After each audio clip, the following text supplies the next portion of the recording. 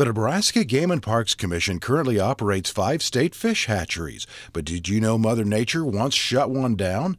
The Crawford, Nebraska station was established in 1927 under the oversight of the U.S. Department of the Interior.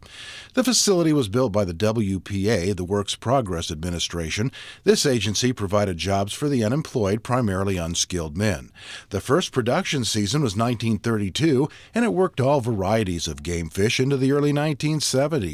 Then it concentrated solely on trout. In 1983, budget cuts were to close Crawford and other national hatcheries. The Nebraska Game and Parks Commission took over in 1984, thanks in large part to the legislature. Approval was given for a $5 trout stamp to help fund the Crawford operation. 17,000 stamps were sold the first year. But the existence of the facility came to a devastating end in the afternoon of May 10, 1991.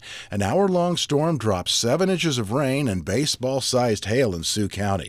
The adjacent White River flash flooded Crawford with a 15 to 18-foot wall of water. Hatchery ponds and raceways were buried in mud and silt.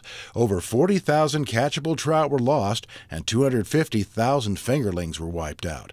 Structures incurred heavy water damage. It wasn't the first time the hatchery had experienced flooding, but it would be the last. The history of flooding and the formidable cost of rebuilding meant the end of the hatchery. The property is now a part of the Crawford Community Park.